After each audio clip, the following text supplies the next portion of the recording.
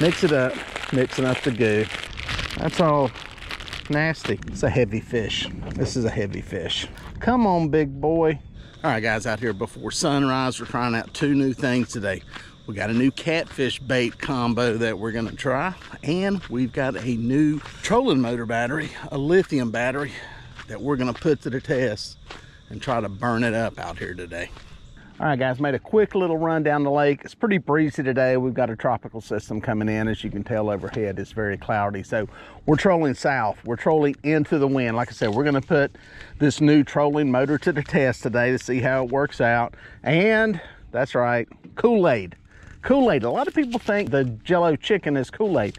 I have never tried Kool Aid on catfish bait before, believe it or not. I've seen it. People talk about it online. I've tried the Jello chicken stuff. Y'all have seen that. We know that works. I don't know why this stuff would work. I don't know why it would make a difference. So what we're gonna do is, one side of the boat, we're gonna put out the Kool Aid. We'll do that on the starboard side. And on the other side, we're gonna put out just plain chicken breast and see if this stuff works. All right, we got a bag here, 2 bags, as you can see, 2 bags of chicken. We're gonna come out of the cooler. What I'm gonna do is just crack this bag open. It does have a scent to it that smells nice. All right, there's some in there. What we'll do like we do with Jello, we'll just kind of shake it up, baby. Shake it up, baby, now. Mix it up, mixing up the goo. Wow, that's better coverage than I thought. I thought it would take 2 packs. I've got an extra pack. We'll save that for another trip if it actually works. But dude, that's all nasty. Hopefully it's not sticky. Is it leaching through the bag? Wow, it's gonna be crazy. We're gonna try this stuff out, see if it works. All right, so get some of these rods together here. Again, it's just our typical setup. Some Santee rigs, smaller hooks. We're using smaller bait. You can tell right now, it smells good. It smells like it would be edible. All right, let's cast it out there and see what happens. This one's set up on a planer board off to one side. Man, there's a lot of arches out there on the screen. We'll see if any of these things are eating. It looks like a big old bloody chunk of something. Not that fish encounter blood, or at least catfish don't on a regular basis. But hey, if the internet said it worked, it's gotta work. I have theories on why the Jello chicken works. We'll see if this makes a difference. I know one thing, it stains your hands quickly. Get the rods out on the other side and we'll be fishing. All right, we're gonna try something. We're gonna put a piece of this Jello chicken on one of these double hook rigs here. This isn't Jello chicken, I gotta quit saying that. It is Kool Aid chicken, Kool Aid chicken. I gotta get my name right on this. Put a little piece of Kool Aid chicken. See if we can catch a perch with it. Looks like there may be some down there. We'll find out. It's a pile of perch, we'll see if they'll hit it. Boom, got him. Boy, that didn't take no time. Perch on Kool Aid chicken. Who'd have thunk it? Who'd have thunk that? Right there it is, if you don't believe it. Well, we know it works for that. Doink. Hook back in here, a little piece of meat. Meat to death. Oh, there's a pile of them. This is a little bit cheating because there are a lot of them down there on the screen. Boom, got him. Got him, got him. Boom. There we go, got one. Yeah, I'm trying this battery out, this trolling motor battery, and I am running all my electronics off of it. I'm running the sonar, radio, my live well pump. I ran my lights coming down the lake this morning, putting it under a little bigger load than I would normally do. Normally I split stuff up, but I want to try this battery out just to see what the capacity is on it. It's a no frills battery. There's no Bluetooth or anything like that on it. So, you know, none of the fancy stuff. It does have protection, so it doesn't charge when it gets super cold, but it doesn't have a heater. The trade-off is you can get into one of these batteries for a couple $100. A lot of power. We're gonna see how long it will run today. Get him. Yes, I did. They're still hitting it. I just wonder if that color makes any difference in them seeing it, being attracted to it. Got that little hint of red on there. He got hooked in the tail. Oh no, it's working. We're catching them. Come on.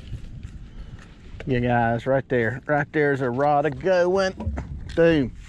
By the time you see this, you will have seen the short that I'm putting up right now in a few minutes. I was just saying, we're gonna see if this Kool Aid stuff even works. I doubt it does any good or makes a difference. This fish is on the starboard side and it's on the Kool Aid. So there you go.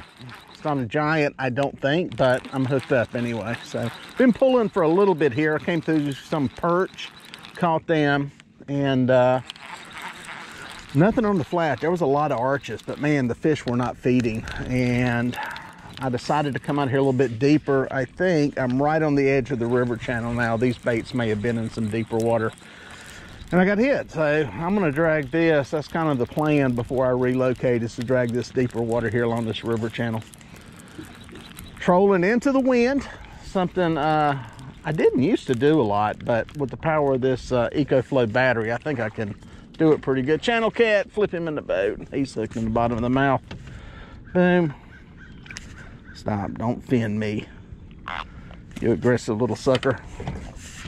But yeah, with the extra power, you can troll into the wind. When you're trolling, sometimes you are better off trolling into the wind. It gives you a little bit better boat control. I think it'll help with your planer boards, especially in heavy wind. I think it really makes a difference in, pop that hook. Boom, got it.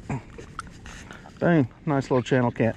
I think it makes a difference in controlling your boat. So when you're going with the wind, it can kind of tend to pile your boards up. But there it is, the bait. It's working. Number one in the boat. All right, guys, there's fish number one in the boat on the Kool Aid. Does this stuff make a difference? I don't know why it would. We'll see though. My biased opinion is that it's going to be an even split, but it's worth trying just to see. That one came right on the edge of a channel. We dragged a long way through here, and that's the first bite we've had. So I'm going to go into the river channel, try some deeper water, and see if that's where some of these biting fish are holding up. But for now, Kool Aid's winning. Pretty sure this outside planer's got a fish. Yes, it is. Yes, it is. This is a plain chicken too. This is on the port side. Happy to be hooked up. We don't care which bait they come on. Into the middle of the channel. This is just a few minutes after I caught the other one that I thought might have been on the edge of the river channel. I'm definitely in the channel on this one. It's been an interesting year for fishing. We had a Marine Commission meeting last night, and one of my guide buddies was there, and we were talking about it, how some stuff has changed, and the bite's a little different. So it's not that we're, you know, we fish a lot of different areas. You hardly ever see me fishing the exact same place day to day. But it's something a little different. You just have to adapt. That's the way fishing goes. Sometimes it means using Kool Aid chicken. I don't know if that's going to make a difference, but we got a fish. This one's on plain chicken. We do know chicken works. We've tried that repeatedly. Oh, another channel. We found the channel catfish. Doink. See if I can get a quick release on him. No, tell you what, if we were looking for dinner, we'd have it. Nice little channel catfish there. We'll get him back alive. All right, guys, there's number two in the boat. Another channel catfish, and it came out of pretty much the river channel. There's some deeper water there where that one came from. That one, plain chicken. So it's an even split so far. Not an explosive bite as far as fish compared to how many arches I've been seeing, but it is what it is. I'm going to keep covering water through here. Just trolling, like I said, into the wind. I'm trolling downstream. Any of y'all that have watched any of my fishing stuff in the past, a lot of times I am drifting with the wind, and I will still continue to do that. But in some of these more moderate winds like this, I like trolling into it, and I'm doing it with a 12-volt motor. This is a single 12-volt battery. My Lund has a 24-volt system. This is a single 12-volt running. Part of the reason I've got the confidence to do it now is because of the lithium batteries. I feel like there's enough energy and capacity in these 100 amp hour batteries to troll like this all day. So these batteries are, you know, like a Group 27, same size as a traditional battery, so they fit easily into the same place as the other ones. And yeah, it's working good. So I'm going to continue to do this today. And you know, it's not something you always have to do. There's no, I've said that before, there's no right or wrong on how you troll as far as into the wind, with the wind, whatever you do. But it's nice having the option and the power to do it. So maybe one day I'll upgrade to a 24 volt on this thing. But if y'all know me, I will use something until it completely breaks. And so far, this old 12 volt motor that is at least a decade old is still working absolutely fine. So I'm going to keep fishing with it. Hopefully we find some more fish. Hopefully we find some bigger fish, but for now we're just going to keep on looking. I think there's a Kool Aid fish on here. Yep, he's there. He's there. I thought I seen something hit it a second ago. Another Kool Aid one in the deepest part of the river channel. Hooked up, hooked up. Happy to have one here, just trolling along. Our wind's kind of on and off.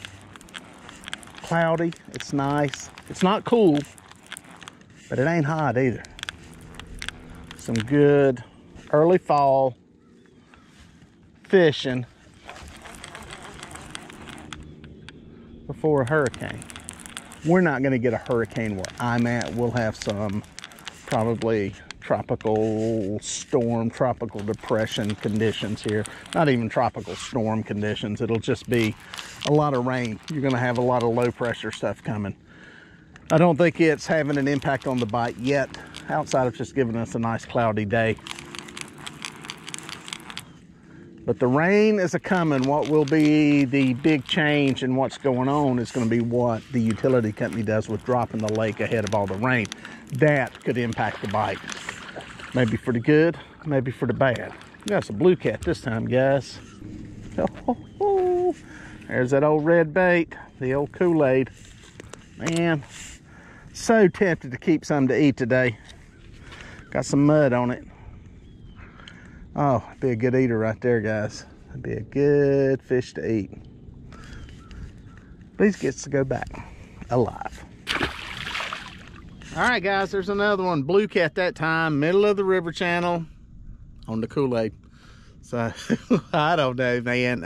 You know, if I was a good YouTuber, I'd come out and stop right now and go, I caught twice as many fish on Kool Aid chicken as plain chicken, which I have, but the trip's not over. The test isn't over. So it's a interesting bite. It's pretty slow. The area where I'm not marking that many fish, I've actually caught 3. And then the areas where there have been a lot of fish on sonar, I'm not catching any. So it is what it is. You fish. You just have to fish. And I'm trying to do a good job of not getting locked into anything in particular. So there's not a lot of fish being marked in the river channel. And I'm going to pull back into an area where there's a little ditch that comes into the river channel. It's probably an old little drainage creek or something that I'm going to see if there's some fish around it. It's just a structure change that looks good on the sonar. So I'm going to pull over through it and drag through it. Come up out of the river channel a little bit, maybe get on the edge, and then see if there's any fish and probably drop back into it. So it's the only place I've caught fish so far. So we'll see what's working, try to dial it in. All right, guys, I think I may have a fish on this line. Yeah, there he is. There he is, a better fish. That's a better fish. That's a better fish. What's funny is that thing was sitting there. I cast it back out, checked the bait, and I was letting line go off. And just noticed line picked up speed, flipped it in gear, boom. So I think we may have a little bit of a slow bite, lethargic fish.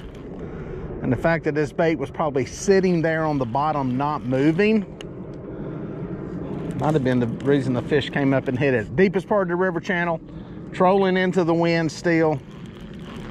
And this is going to be the better fish of the day right here.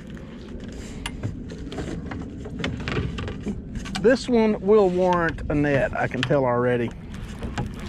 And fish number 4, it's on plain chicken. It's a heavy fish. This is a heavy fish.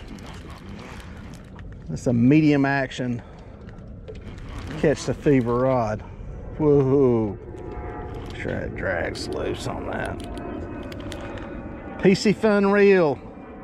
This baby's still working after many years. Oh. It looks like it's about 20 feet down. I'm gonna inch him up here. It's a good fish.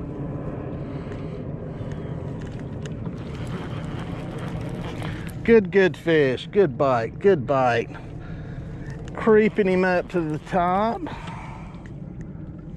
Come on, big boy. Come on, big boy. Let's get a look at you.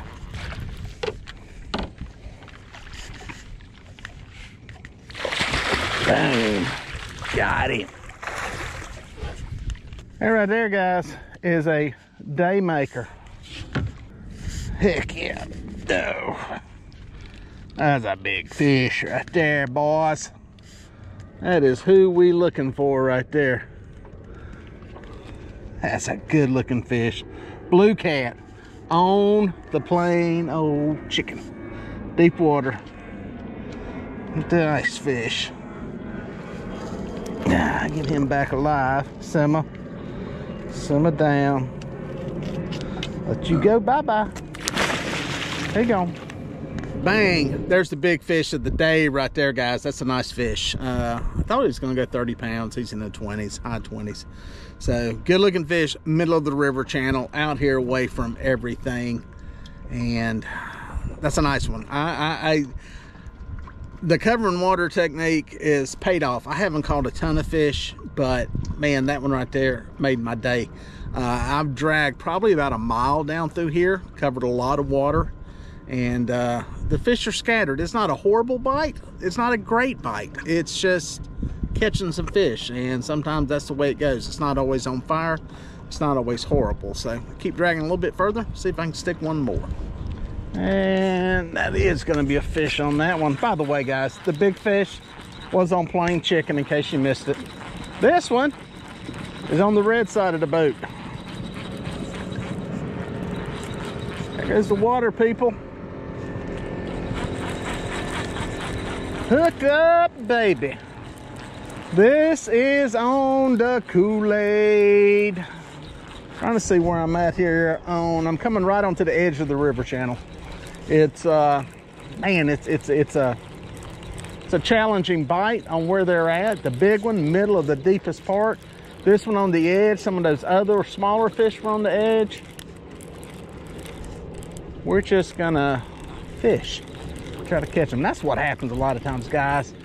If you're in a period where, and we may be in a slow bite period, who knows? But I mean, this is fish number 5 in, I don't know, 2 hours. That ain't bad. We get spoiled when it's good. Another small one. Looks like Mr. Channel Cat. Let's see if he's gonna lift in the boat. Yes, he is. Yes, ooh, quick release there at the boat. Ah, he fell in the bilge. I got to dig him out. Oh, again, if we're keeping them to eat, that would be a good one. Back alive on that. At the time I released that, I thought I seen this rod move. I did. There's a fish there. I just cast that one back out and turned around. I thought I seen this rod twitch. It's got a fish too. This, on the port side, on the plain chicken. I think, guys, let's see, this will be fish number 6. It's pretty much even split, I believe, right now. So shows you, as expected, I didn't think one was going to be like overwhelming and dominating. I just figured it was going to work. So, well, this is a small blue cat. Boom. Boom. We found a small fish. And blues have got some mud on them. I don't know what that's telling me. That may be a sign of things starting or wrapping up and in. And have heard some reports that the fishing's been really bad. I've been off the water a couple of days. That may be the reason. It's a little blue cat. Oh, shit. Well, there you go. 2 fish back to back. Smaller fish again, but we're catching fish. So this stuff works. The bottom line is the Kool Aid works. I don't, again, I don't know if it's going to be any better than, you know, using plain chicken. Obviously today it's pretty much split, pretty much even. So if you want to try it, use it. I do think the color of the stuff is pretty impressive. How it looks bloody. And again, I've said this before, I don't think fish are attracted to blood color because they just don't encounter blood, seeing blood in the water. And I don't think the color makes a difference. Does the smell make a difference? I don't know. Is there anything else in it? I don't know. I think sometimes we just try to come up with a way to make something a little bit better than it is naturally. And you know, I don't know. It's just like we're trying chicken with Jello.